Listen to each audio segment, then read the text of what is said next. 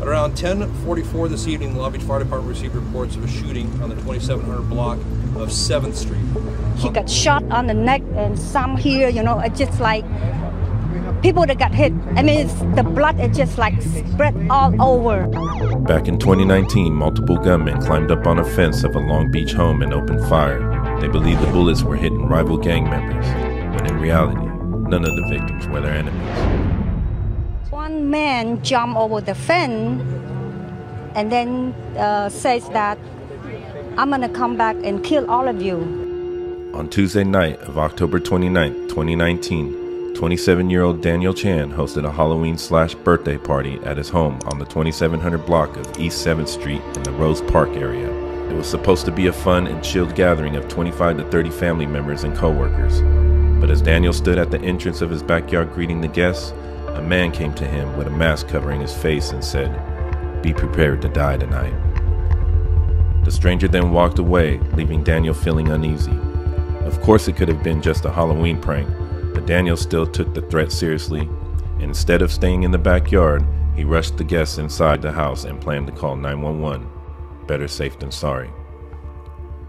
Meanwhile, Daniel's father, Hu Chan, left to visit his daughter's house briefly, where they were having a ceremony for her father-in-law, who had recently died. Within minutes of Hu's return, his property turned into a slaughterhouse. Daniel had never gotten a chance to call 911 before the chaos happened. As more guests kept arriving, eventually everybody thought it was alright to go outside again. But as soon as they did, at about 10:45 p.m., several men with masks climbed over the alleyway fence and opened fire. Within seconds, 12 people were hit before the shooters disappeared into the night. It took officers less than a minute to arrive at the house, and more than 100 police personnel responded to the scene throughout the night. Paramedics triaged the victims both outside and inside the home before transporting them to local hospitals. 7 women and 2 men 20 to 49 years of age were injured, some of them critically. 3 men were pronounced dead at the scene. At around 10:44 this evening, the Long Beach Fire Department received reports of a shooting on the 2700 block of 7th Street. Upon the arrival of the initial engine company and the paramedic unit, they obviously were confronted with a scene that was very chaotic. There were a total of 12 patients that were involved in this incident. 3 confirmed fatalities. All 3 of those are adult males, estimated to be in their mid-20s. At this juncture, obviously the scene is static. The Long Beach Police Department continues to investigate. From the reports that I talked to watch commanders, the suspects are at large. Maurice Poe Jr. was just 25 years old, but he had been together with his girlfriend for 10 years and had a 3-year-old daughter. His family said Maurice was full of life, but that night it all ended in the blink of an eye. 35-year-old Melvin Williams was described as an outgoing and fun person with the best humor. He and his sibling were each other's best friends and will miss the trips together with non-stop laughter. 28-year-old Ricardo Torres was one of the many co-workers attending the Halloween/birthday party. Daniel said Ricardo was a great person whose presence just lit up every room he entered, and he always made you feel welcomed.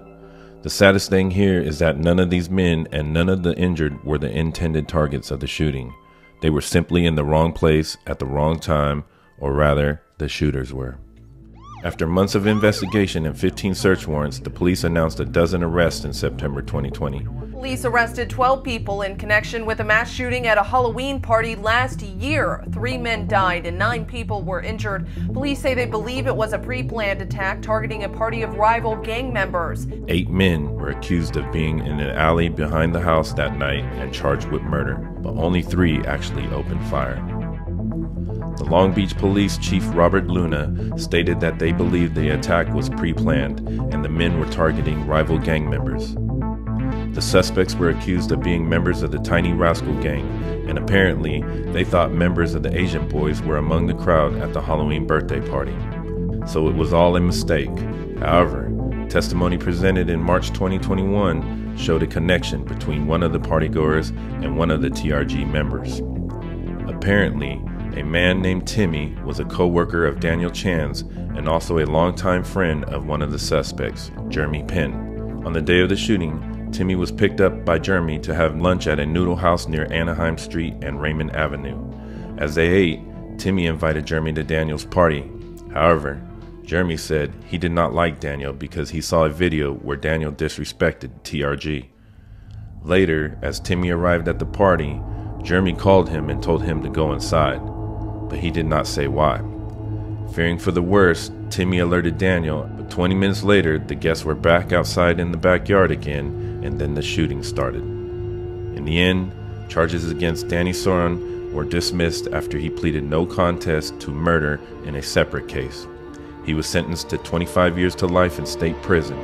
The other 7 men were ordered by a judge to stand trial on murder and attempted murder charges after pleading not guilty.